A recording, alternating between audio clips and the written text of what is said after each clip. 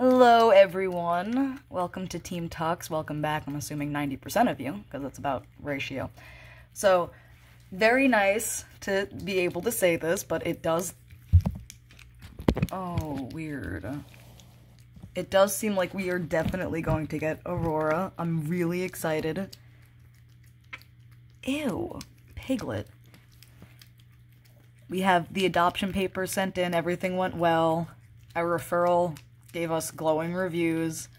We actually used a referral for the last organization that we adopted a cat from, which would be Moo. So, very happy about that. It does look good. They just need to get her eye checked out.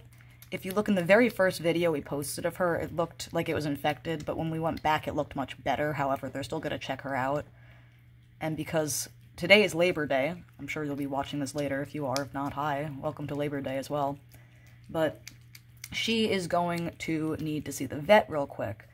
And they couldn't do over the weekend because the vet's not in, so she'll get a checkup on either Tuesday, I'm guessing Wednesday. We should pick her up around then. So super exciting.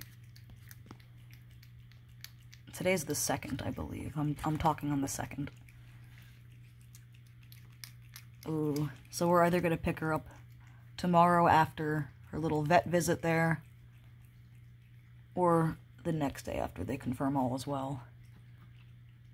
Yeah, but her eye looked much better the second time we went, and that was just overnight, so it does seem as if they were giving her drops. The place is really great. I promise I'll make more videos about it, especially if you guys want to see. They have like kitten room, and they have 3 big, massive rooms with like different other rooms even within. I'll record it. And they have all these things for cats. The whole place is catified. And it's a no-kill shelter. So they'll have like older cats there and cats with special needs.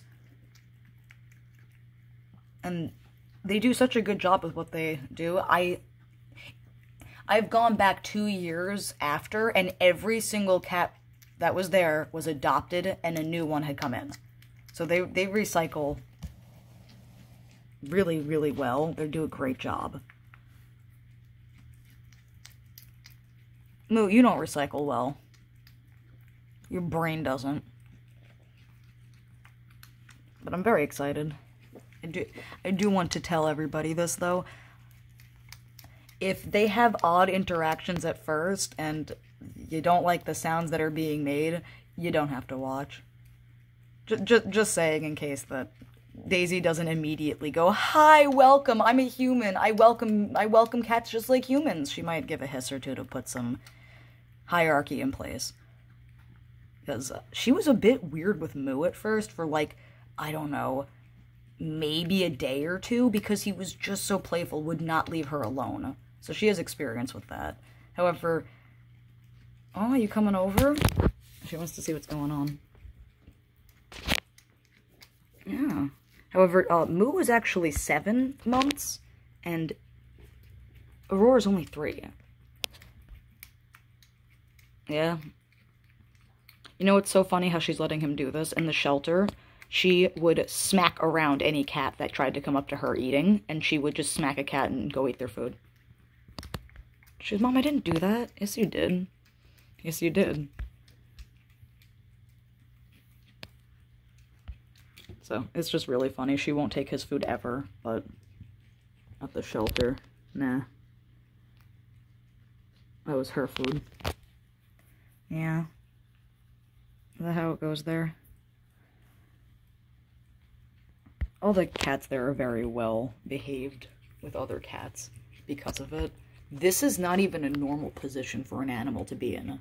Look at this! Oh my god, and you people actually keep calling him a cat. I'm so glad we're getting another actual cat. Yeah, Daisy, I'm sorry. I tried to get you a kitten. Instead I got an interdimensional alien who barely knows what's going on, but at the same time created the universe. Did you just forget along the way? Moo Ball, did you just forget along the way? Ooh, you're gonna love your little sister. His foster parents are very excited too for him to get more cats because he loved cats. He likes cats so much you can't introduce a cat that's not a kitten because he will inevitably run right up and just smell and play with. So, if that doesn't happen and this video aged poorly, that sucks.